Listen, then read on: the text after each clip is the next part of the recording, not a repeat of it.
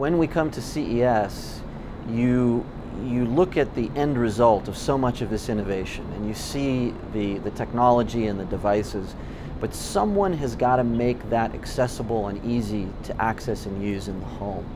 And so that's really the context that we look at a lot of these things. We do have a ventures arm as well, and I think the other part of CES is, again, you look at the end product, but behind that is a lot of innovation, incubation, and investment to get there. And so we have an arm that explores those opportunities and invests in some of this technology. So we use the term meta aggregator, but really there is the level and speed of innovation is only relevant or matched by the ability for you to facilitate that in the home. And so that's kind of how we see our role.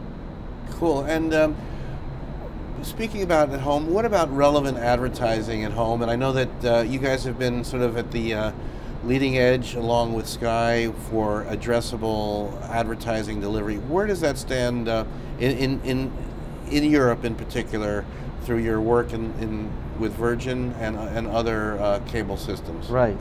Well, the biggest difference with Europe is that in the US, most of the addressable focus has been on the 2 minutes an hour for the cable operators. In Europe, we don't really have that, and so it's really more about enabling the tier 1 broadcasters in each market.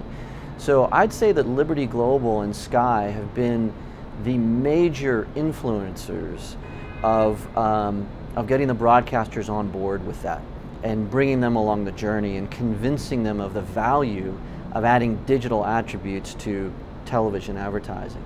And we've been able to move the needle with that in Belgium, United Kingdom, Ireland, and now it's shifted from us trying to convince the broadcasters to them now knocking on our door saying, we really want this. We want it for linear, and we want you to help us monetize non-linear as well. And new advertisers are coming on board through this addressable platform.